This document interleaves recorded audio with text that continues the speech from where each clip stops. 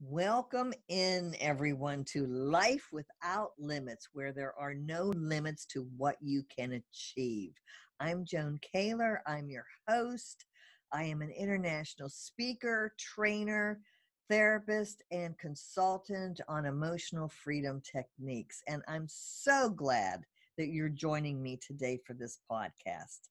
This podcast, as usual, is very special because I am blessed with having the most wonderful guests on my show. Today, you want to stay tuned because we're going to talk about emotional freedom techniques for weight loss, especially over the upcoming holidays, I'm recording this podcast in November. So we're going to get some special tips from my guest, Janet Hemning, on how to control food and how to control your appetite and how to eat healthy over the holidays. So I'm going to give you some information about Janet right now. Janet is and has been a massage therapist since 1993, and over time she became interested in the emotions and body connection. She was on a search for information on emotional connection to our physical body. And as she would stumble across articles on massage journals, she realized this was an aspect of her career that she needed to study.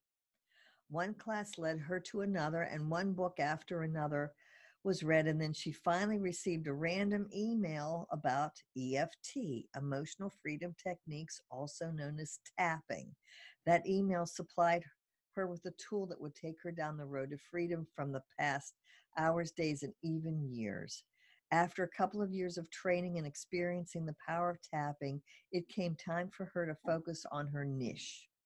There was no question about it. It had to be women and weight loss.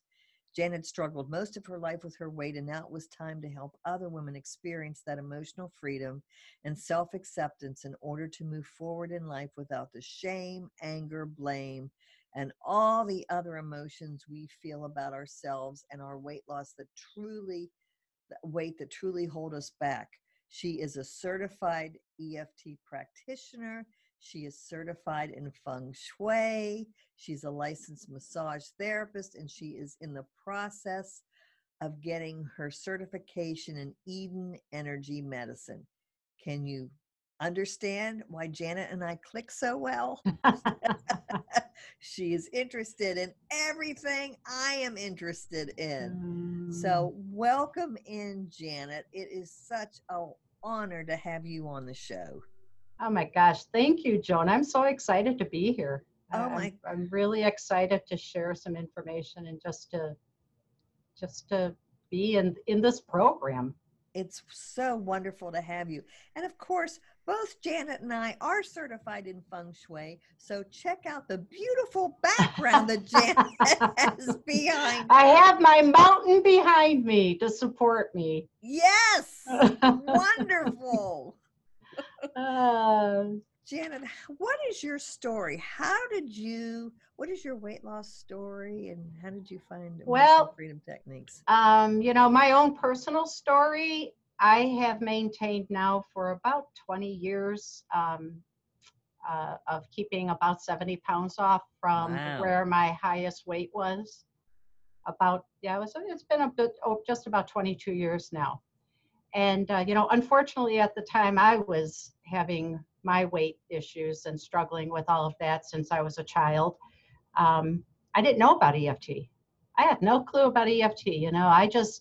When I was younger, I did go through some talk therapy, and that did help with some things. It did help relieve some of my beliefs and, things you deal with as a child and a teenager, all that stuff that creates you to feel bad about yourself to eat.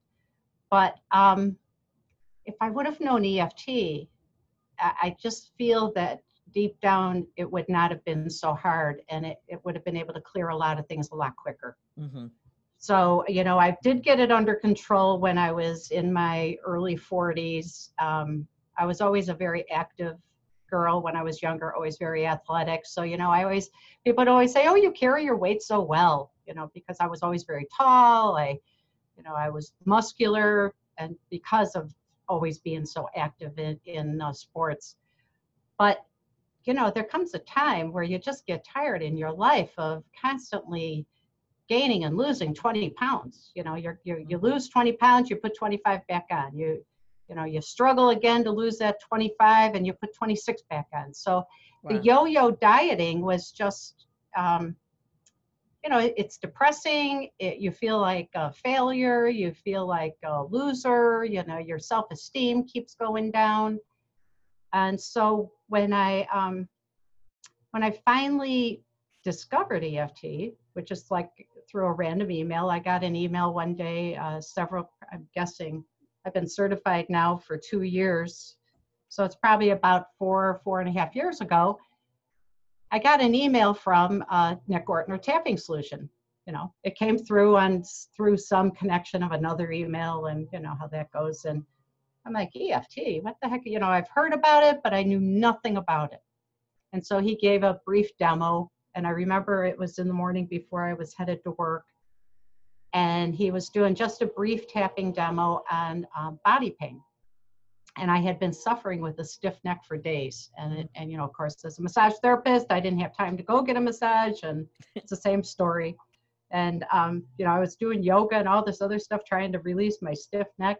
And so he did like just this little 3 to 5 minute tapping session, and you notice where the pain is at. How does it feel? Blah, you know, you go through the whole process, and I'm sitting in a chair and I tap through it, and I'm like, oh my gosh, my stiff neck is gone. Like, how does this happen? So before I left for work that day, I got on and I Googled, how do I learn this? You know, where do I go to school for this? I knew no place. I didn't know anything about who was doing it. And it just so happened that they were offering classes, level 1 classes in the Chicago area, which is where I live. And I mean, I immediately called one of my friends, because we had talked about it, and I told her, I go, you got to watch that email. If you got that email, you got to watch it. So we both signed up like the next day for level 1 class, and that was the beginning. And I was just completely intrigued by it. Mm-hmm. Completely intrigued. I mean, you know how fabulous EFT is. Once you go EFT, you can't go back. No, you can't. So I'm tapping I mean, as soon as I started learning it, I just couldn't get enough of it online. I just, yeah. So as soon as I started learning it, and then when I realized the depth of it, of how you can go back into your life and start releasing those beliefs and shifting all your energy in your body. And, you know, and then I'm connecting it to the energy medicine aspect, which I had already been training in. And I'm like, holy cow, you mean I could get rid of my food cravings, and I could like get rid of all this stuff? And then I started using it on myself for food cravings, and, you know, my struggles, even though I had kept the weight off, you know, I would go up and down 7 or 8 pounds, and then I would take it right, you know, like I would just work it. I would never let it go past that 10-pound mark. You know, I was very diligent on that, but I just found it so much easier and less stress on myself, my mental stress, to use the tapping to release the cravings and the binge eating and the whatever else I was going through. Wow. Yeah. Yeah. So now, in your own journey, what was your highest weight? I was up to about 242. Wow. And you mentioned that you were tall, that people said you carry your weight well. How tall Yeah, are you? I was 5. Well, now I'm starting to come down in size in my height, but I always was 5'8". I think I was 5'8" by the time I was 5 years old. That's how my gosh. I always, well, I wasn't, but that's my perception. It's like I was always the tallest girl among all my girlfriends. You know, congratulations. Yeah, you know, I'm grateful for it now. But when you're a kid, yes, and you have all these petite girlfriends that are 5'2", you know, and 102 pounds. Okay. And, you know, and me as a teenager, I was 5'8", and I don't even remember what I weighed, but I was always the largest girl among all my girlfriends. Before you found out about emotional freedom techniques, I have maintained between 165 to 170 for the past about 22 years. Wow. And I can tell when I start going up over 175, my clothes will start fitting differently. But it was about 22 years ago.